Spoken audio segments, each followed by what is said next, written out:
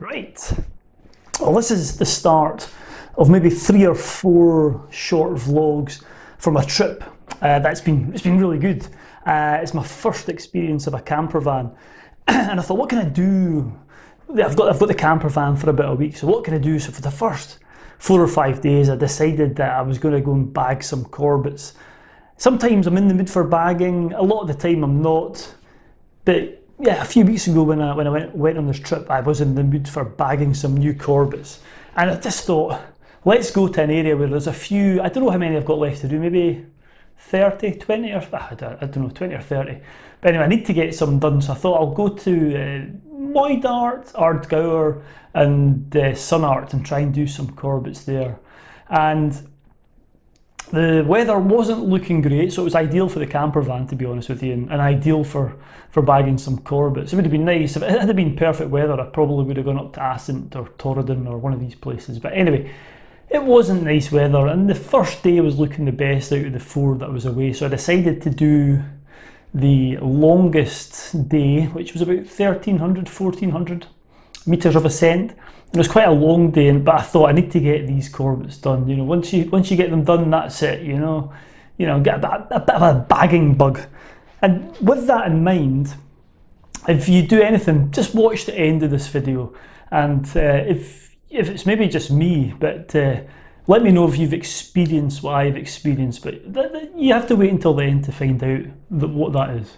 Anyway, let's cut to the chase. Let's get to the film, and you'll see me getting ready to head out in the camper van and head up to Moidart. Hope you enjoy it.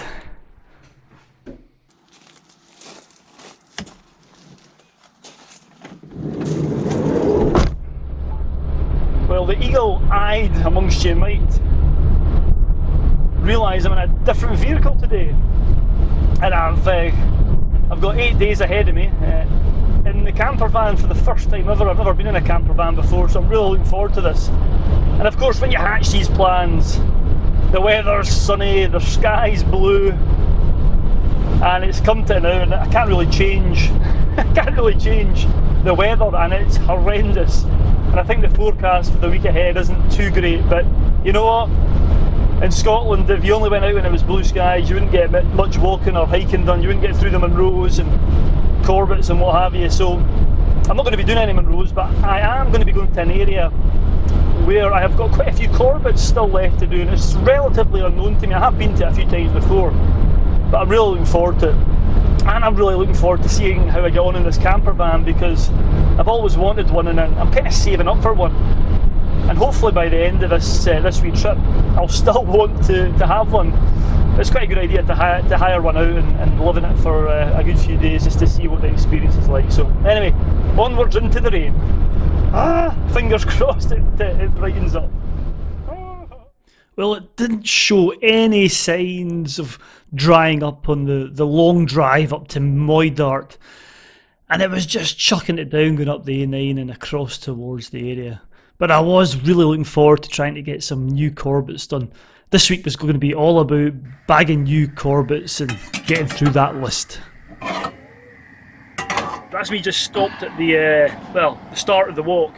I've got a wee bit of a road walk to go, but this is great already. As you can see, I've got the kettle on. I'm going to have my lunch here because it's quite late in the day. It's about 2 o'clock, and the reason I came a bit later is the weather forecast was shocking for today. It's been peeing it down all the way up, quite heavy rain, but later in the day that rain's meant to move through, and it does show signs that I might have got it right for a change. I don't think it's going to be great sunny weather, but certainly later in the day it was to be fine. So I've stopped here, and no rush, as I say. I'm going to have a coffee with my lunch and just get ready in the van. I'm loving it already. After having some coffee and lunch in the van, I set about getting my gear ready, and I was soon leaving the van in my t-shirt. It was actually dry by now and things weren't looking too bad. And the first thing you have to negotiate is a locked gate, so over that and across the railway line, and I was off on my way up the hill.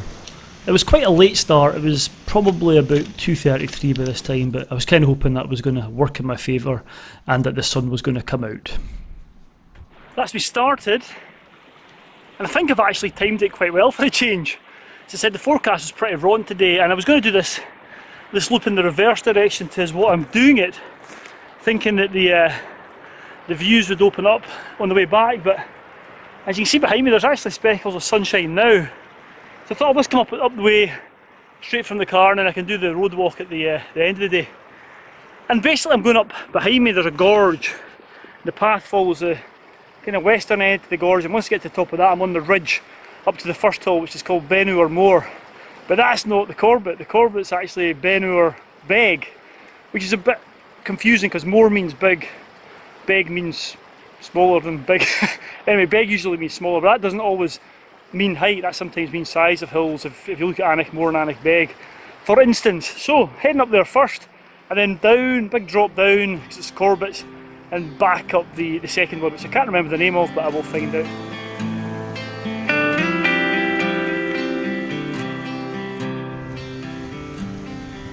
I'm making my way up the hill now. Must be come behind this wee crag here to get some shelter, because there's a stiff breeze blowing down. You can see behind me.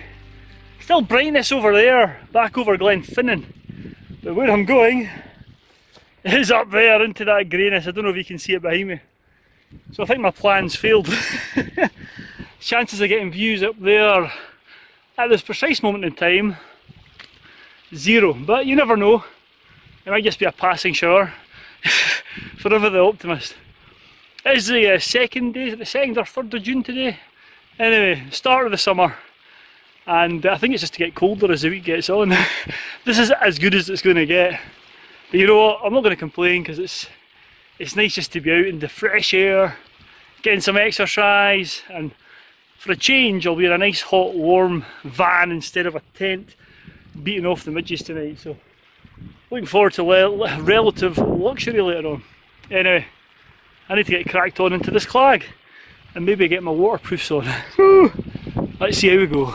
I managed to get a wee bit further up the hill before I had to stop. The rain had started and it was starting to get heavier and heavier. You can't really see it on the video, but it was enough to stop me in my tracks and get the old hard shell on and make myself waterproof, which made all the difference as I was about to head into the cloud and the clag. Not something I was really relishing, to be honest with you, but it was another 2 Corbetts. Well, as you can see, I'm well and truly in the mist now. I'm going up there somewhere to the first top. Although I'm only doing 2 Corbetts, it's 3 hills I'm going up. The first one, Beinn Moor, and I drop down and then up to Beinn Beag, which is, or Veg, is the Corbett, and then right down and up to the 3rd and 2nd Corbett. But what I've been doing on the way down, or sorry, the way up, has been looking at my way down. Now you can't see it now because sod's law, the clag's coming. Literally 5 minutes ago this was all clear, and I was just making sure I could look at the landscape, look at my map, and I was actually just seeing my way off the hill. I think that's sometimes good practice if you get the view, just to see where you're going, to see what it's like. There's a few burns down there that are nice and white, indicating there's going to be some interesting burn crossings later on, but I always think that's a good thing to do. Anyway, I'm really not holding out much hope for getting these views. You're meant to get fantastic views up here down towards Glenfinnan and down the loch and what have you, but we'll be doing extremely well if we can see anything further than 100 metres, I think. As you can see, it's pretty claggy. Right, let's get up here.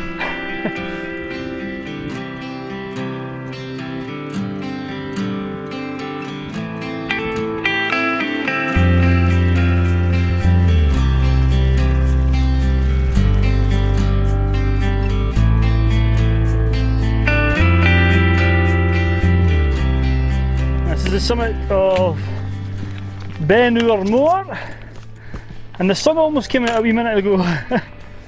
There's an old trig point there which has been obviously shattered by lightning or the elements or something. Anyway, it's not too bad. It's still claggy at the moment, but I'm actually holding out a wee bit of hope. I might go back, I don't know if you can see me. I've set the camera looking down the hill, there you go, I think you can see me now.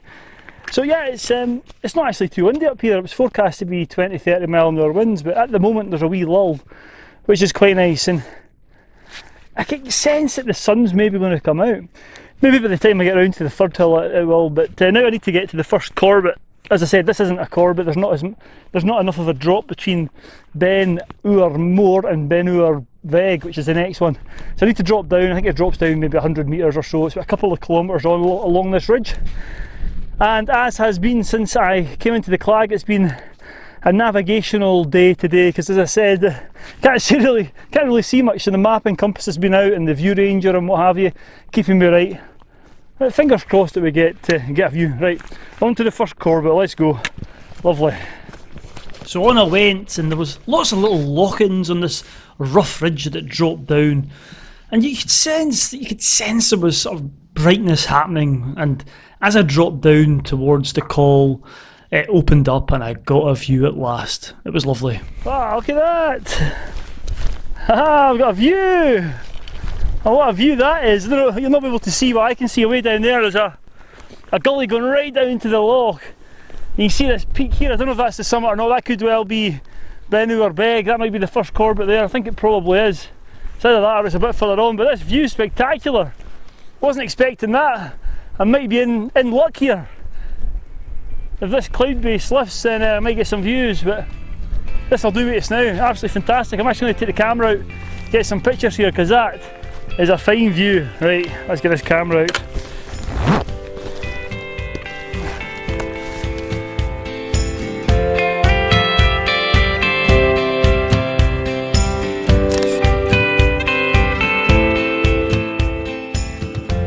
So I took a few photographs because I really didn't know or think when the next view would appear. It was pretty claggy, and as I started to ascend up the first Corbett, yeah, I was soon back in the Clag, and yeah, it wasn't looking too promising. And it was a bit of a shame really, because I could get a real sense of exposure at this point. The cliffs and the steep sided slopes dropping down towards Loch Shiel. I was thinking this would have been a fantastic hike in good weather, and if only I could get the views from the summit that I believed I hadn't seen before. But you know what, even when it's cloudy, you're kept going because you think that's another Corbett in the bag. Anyway, I was soon rising above the loch and heading towards the summit, and something strange happened. The clouds started to clear. It was magical. Well, I've made the summit. This is the first Corbett, Beinn or Beag, and I couldn't have timed it any better. It's just cleared. I can see where I've come from over there. Oh, you can see right down. Hopefully you can hear this. It's blowing up here. You can see right down the loch to Glenfinnan. Down there in the darkness, but if I spin round this way, you see where the sunshine's coming. Looks like the weather's coming. You can just see all this cloud over here blowing through now. This is where I'm headed over here, and hopefully that cloud's just gonna clear and allow me to head over here. It's absolutely, can't believe my luck. Usually I'm cursing my luck, but this is great. Look at that. Scotland at its best. Fantastic. Whoa, it's about 5 o'clock now. It's about 5 o'clock now, sorry, it's really windy. And I still reckon I've got another 5 hours until it gets dark, but this area is, I've not been up these hills before, but I've been up quite a few of the surrounding hills. And there's another reason why I came up here, and that's this kind of area has got a special importance to me, and I might come on to that in the next video. And yeah, I'll maybe talk about that later, but this is just lovely. Absolutely stunning. Right, I'm going to get the camera out and see if I can take some pictures. Oh, if my eyes stop watering.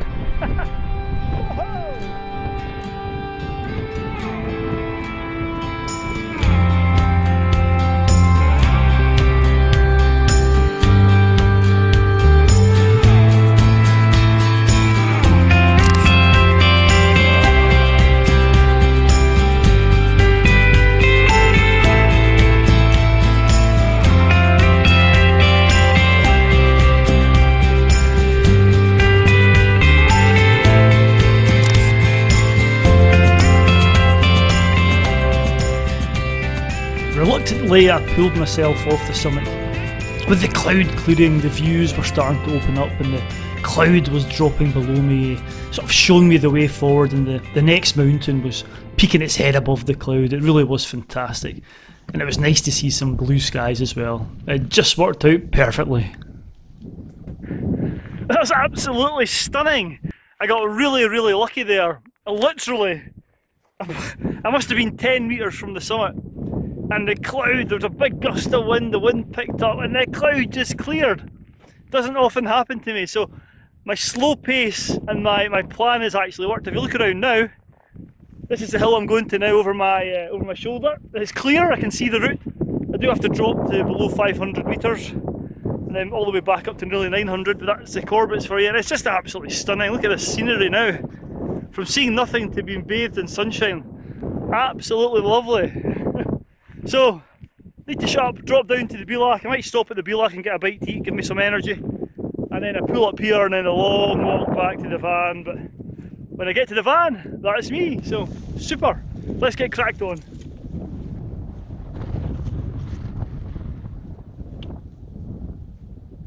Well, I'm at the Beag.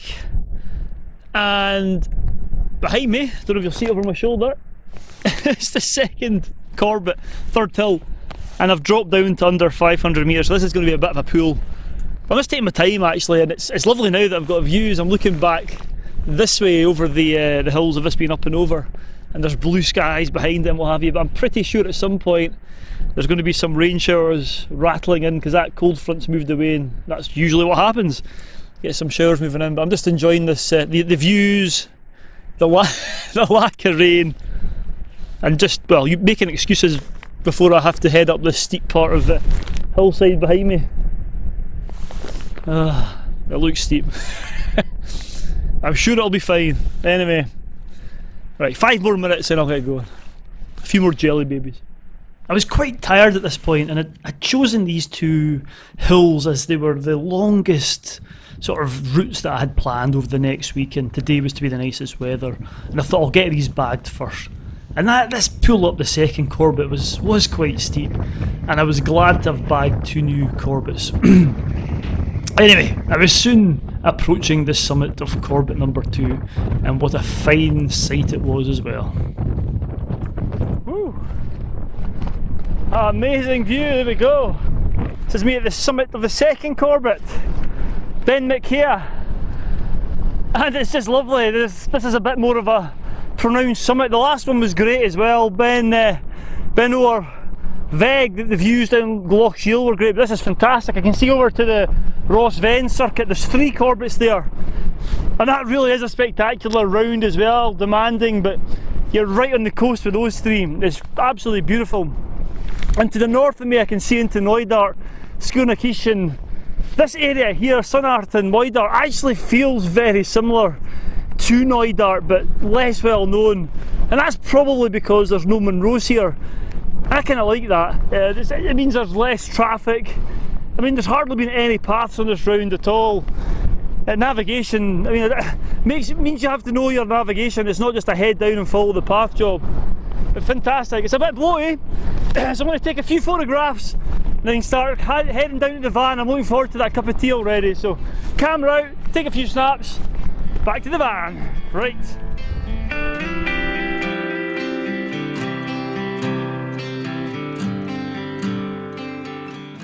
So I took a few photographs and I was soon heading back down, and I was quite tired. I'd done about 1300 metres of ascent, and there was still a long way to get back to the van. I've made good progress off the hill. I'm almost at an ATV track. I can see it going down there, and I follow that down. I think it's going to be really boggy down there, and I need to try and cross the river beside the road. And then it's my favourite type of walking, about a kilometre walk along the road. I hate that. I hate it, and then I'm back to Disco Daisy. So I think the heavens are about to open. I think that cold front and the showers that I talked about are just about to reach me. So I better get my head down and get cracked on, because I've still got a couple of hours till I'm back at the car. Oh man, right, let's go.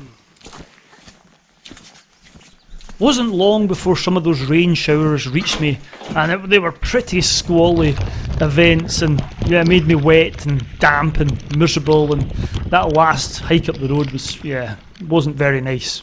But at least I'd got 2 new Corbetts in the bag.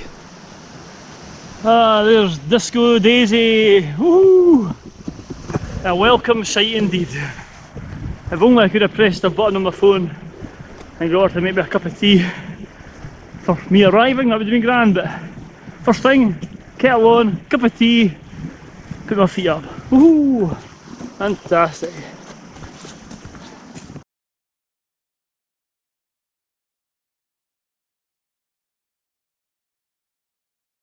Oh, that's me.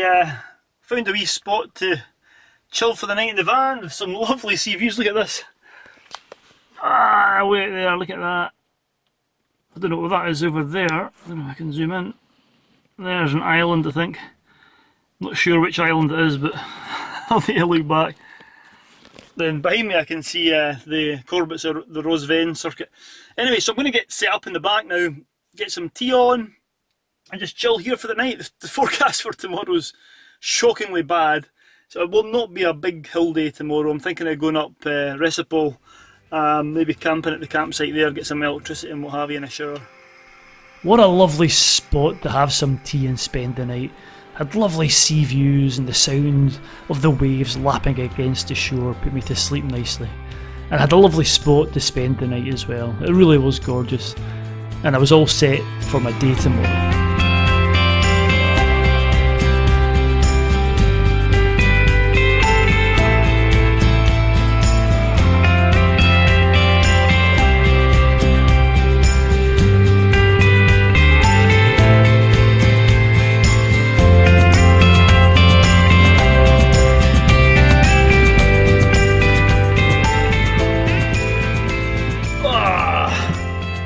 Oh, well, the video you've just seen of the two Corbetts, which I slogged up and got some great views from the top of, and I was really quite glad. I thought there's another two Corbetts in the bag. It was a hard one day, quite a lot of ascent. It was nearly 1400 metres of ascent. Anyway, jump forward. This video, this part of the video, or what I'm videoing now should I say, is actually tomorrow. So this is after I've done tomorrow's hill. I was looking through my Corbetts book. Here we are, to see what Corbett I'm going to do tomorrow, which is 2 days for you. Anyway, don't want to get confused. I'm confusing myself here. And I've just realised that those two mountains that I've just done in the video that you've just watched, I've actually done them before. Oh, I couldn't believe it. I was looking through here and they're ticked off. I did them apparently in March 2014. It was an easterly wind, sunny but very hazy, some soft snow, not frozen. Took 5.5 hours. I was obviously a bit fitter than I was back then than I am now, because it took me probably a good hour longer than that, maybe a bit more. Sore calves after a midweek workout is what I've written. I have no recollection, none, zero. I cannot remember doing these hills. Albeit when I was at the summit of the first Corbett, I do remember the view down Loch Shiel towards Glenfinnan, but I kind of thought that was a memory that I'd had from the Munro, which is on the other side of the loch, which is a kind of similar view down. I can't believe that I did that round, and at no point on it, even the crossing of the railway at the start, which is quite distinct with the tunnel and what have you, I can't remember it, which is really odd, because I often think in the sea hills, and I can usually remember the days I was on the hills. I can look at them, if I'm up one hill and I'm looking over to another hill, I think, oh, I remember the day I was on that, I remember what it was like, I remember the weather, I remember who I was with. But these two, nothing. I honestly can't remember doing them, and you know what, I can't really complain, because the views that I got at the top when it cleared was fantastic. But it's just annoying, because I was really hoping, I'd got into this bagging mood. I thought I'm going to bag some some Corbetts, and those two were the hardest day of what I had planned. I just wish I'd looked at my blooming book first. Hey ho, I don't know if any of you guys have done that before, but that's a first for me. Really surprised at that. I'm just wondering whether I went up, there's a different route to start here. I wonder if I went up a different way. I must go back and see if I can find the photos and what have you, if I've got them from that trip. Anyway, that's a different way to end this video. Let me know below in the comments if you've done a similar thing, or if it's just me and maybe getting old, it was old age or what have you, who knows. But anyway, tune in next time and you'll see what I've done today. A rather, yeah, meant to be an easier hike, but anyway, You'll need to tune in on the next video to find out what that was. Right, from Disco Daisy and the camper van, time for me to go to sleep. Stay safe out there, and thanks for watching.